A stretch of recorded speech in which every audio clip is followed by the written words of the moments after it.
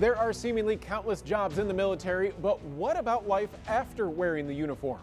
In this week's Stories of Service, we introduce you to a local nonprofit that hopes to educate service members for their career after the military. Laptops and keyboards. Quite a different setup than many service members are used to while on active duty. But that's what Brandon Floyd and TMS Academy provide. And our mission is to help as many service members as we can with career paths. Located in World Golf Village, TMS Academy is a nonprofit connected through Army education for IT certification. We not only help service members pursue the proper certifications necessary for the field that they're wanting to go into, we also help them with professional development. We then also help look for job opportunities as well.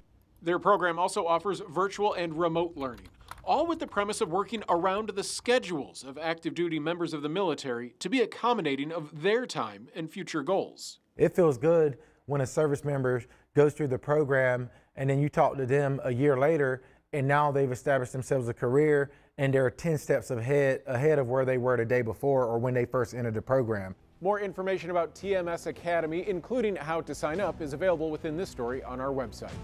And if you have a story of service that you would like us to profile, send us an email to storiesofservice@firstcoastnews.com.